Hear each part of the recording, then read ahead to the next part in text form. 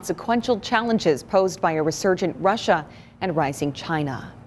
The president plans to bring troops home by the 20th anniversary of 9/11.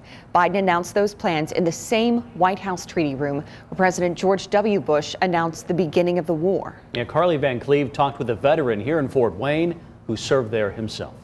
Time to end the forever war. President Joe Biden says he's bringing home U.S. troops in Afghanistan by September 11th. On the 20th anniversary of the attack on the World Trade Center. We cannot continue the cycle of extending or expanding our military presence in Afghanistan, hoping to create ideal conditions for the withdrawal and expecting a different result. It would bring a lot of people a lot of joy and a lot of happiness, and family members especially. Jason Barbnick is a retired master sergeant. I started active duty Marine Corps in 1990. He spent part of his 30-year career in the military in Afghanistan. Every time we come home or withdraw from a theater, it's really a small victory. Barbnick lives in Fort Wayne now with his wife and two sons. His oldest served in Afghanistan beside him. This never ends, it doesn't seem like. So I don't get my hopes up when any president says, hey, I'm bringing the troops home. No more war. He says he's skeptical the withdrawal will happen on the president's new timeline. Until there's a really good permanent way to restore order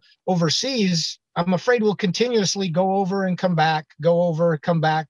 And it'll just be a vicious cycle that we have to do. It's not that easy, he says. From his experience there, he thinks it would be responsible to still have a military base and not remove all U.S. forces at once.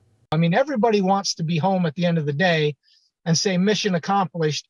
Now let's just train for if something happens again. President Biden says some U.S. troops will remain to protect diplomats, but most of the withdrawal will begin May 1st. Barbnick says the past has taught him to wait and see. So to say everybody will be home by this September, it sounds great, but I don't think it's a true goal.